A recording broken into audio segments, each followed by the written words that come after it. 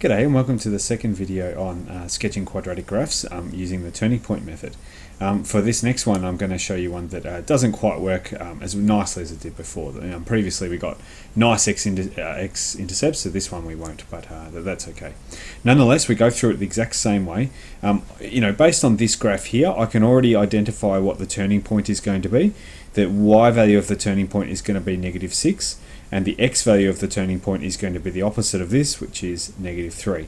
So I can already pop that turning point down, which is -3, -6. So the turning point method is very quick to identify the turning point. It's not so quick to identify the y-intercept or the x-intercepts, but no doubt we'll be able to find those anyway. So I've already found the turning point. I've popped that in.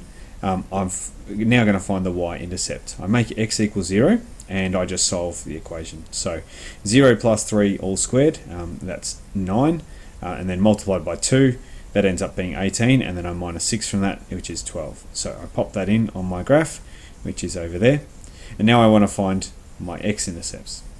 So I make y equals 0, and I go about solving that. And again, there's lots of different ways that you can go about this. I'm going to go about it this way, and I guess you can have a look at it and see if you understand.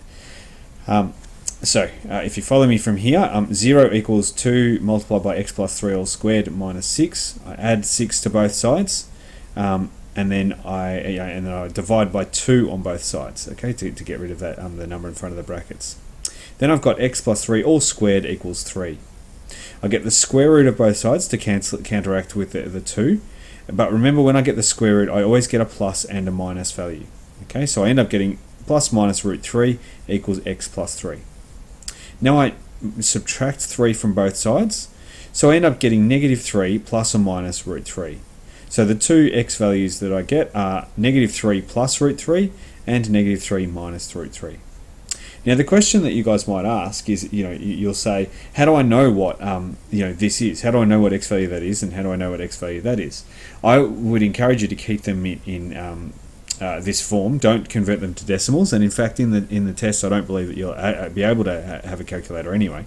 So you do need to so leave it in that form. But then I understand what you want to say, what you want to do. You want to put it on the graph and you don't quite know where to put it. So what I suggest that you do is, you don't know what root 3 is, but you know roughly what, you know the exact value of something else around it. So for example, you know what the square root of 4 is. You know that the square root of 4 is 2.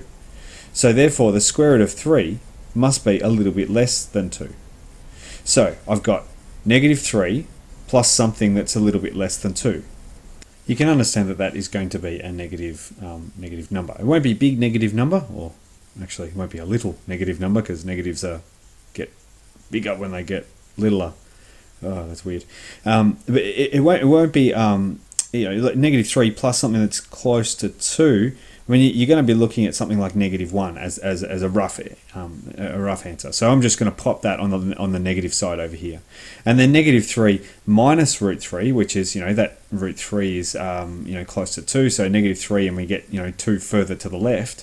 That means that it's just going to be over here somewhere. I don't really care where it is, as long as you've got them there. It does need to be symmetrical around the turning point though.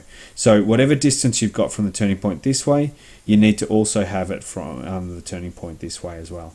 Okay, but I pop them on, label them just so that people know what I'm doing, and then I just sketch the graph like that. Okay, so that's virtually how we do that kind of question. I'll show you another one, and then we might do another video after this. So the next one I've got, x minus 4 all squared. This one doesn't look like the ones that you've been doing before, but it is exactly the same. X minus 4 squared, there's a cheeky plus 0 on the back here.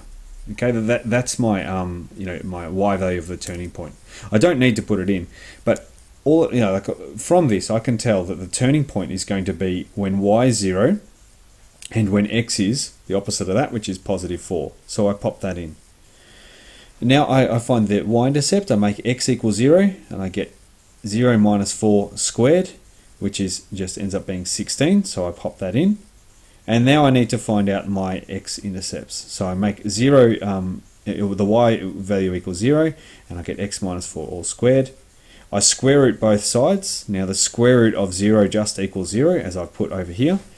And all I get is 0 equals x minus 4, which means my x, there's only one x-intercept, x equals 4.